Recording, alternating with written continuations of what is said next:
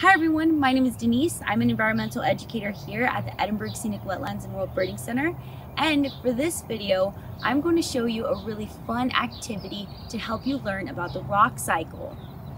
The rock cycle is how the three different types of rocks form, which are sedimentary, metamorphic, and igneous rocks. And we're going to make all three types of rocks using chocolate. For this activity, you will need chocolate, at least 2 different types of chocolate to see the differences in the rocks you will make. I will be using milk and white chocolate, some pieces of foil, a fork, and water. And kids, the water we will be using is hot, so make sure to have an adult help you handle it, and a microwave-safe container. For this activity, our chocolate will represent rocks. And we are going to break our rocks down using the fork.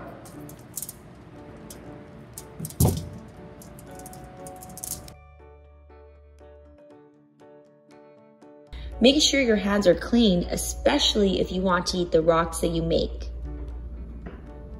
So, this step actually represents erosion in the rock cycle. Erosion is simply the breaking down of rocks.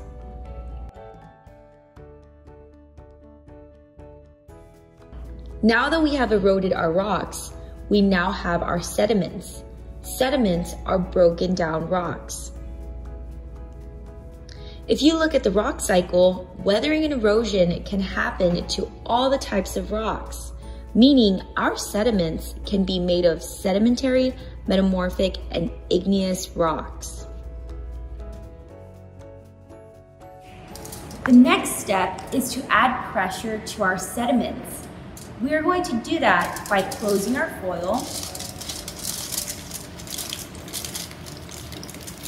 and adding pressure in the sediments that are inside. This process is known as compaction, which means that through pressure, our sediments are sticking together to create sedimentary rocks.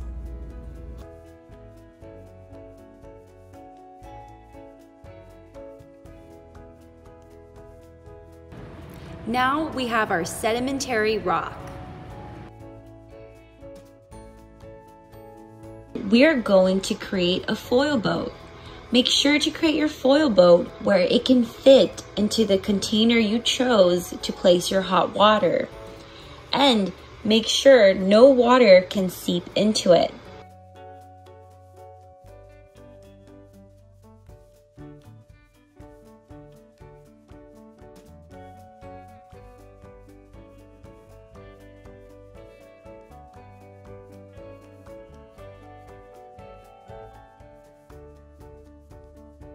Place your sedimentary rock into your foil boat, and now place your foil boat into your hot water. Now, wait for your sedimentary rock to partially melt. Do not let it melt completely.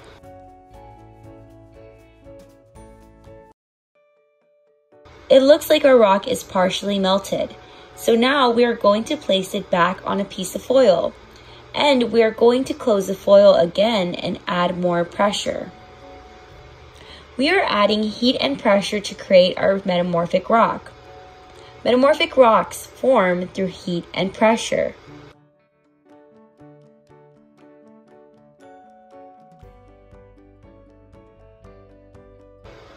Now we have our metamorphic rock.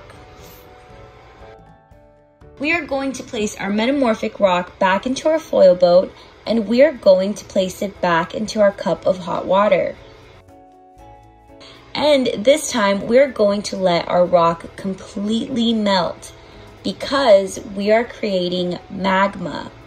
Magma is molten rock that exists within and under the Earth's crust. For magma to form, the rocks must be completely melted.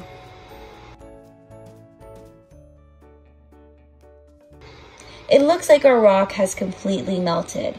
We are now going to carefully take it out and let it cool completely to form our igneous rock. Igneous rocks form when magma cools. When a volcano erupts, magma rises to the Earth's surface, which becomes lava. When lava cools, it creates igneous rocks. It looks like our rock has finished cooling. Now we have our igneous rock. Here are the 3 different types of rocks that you made. See how much they changed as they went through the rock cycle? If you would like, you can go ahead and eat the rocks that you just made, or you can erode them to start the rock cycle all over again. I hope you all enjoyed our video, and if you want to see more content like this video, go ahead and follow us on our Instagram and our Facebook. Or you can also take a look at our website. Bye everyone, thank you for watching.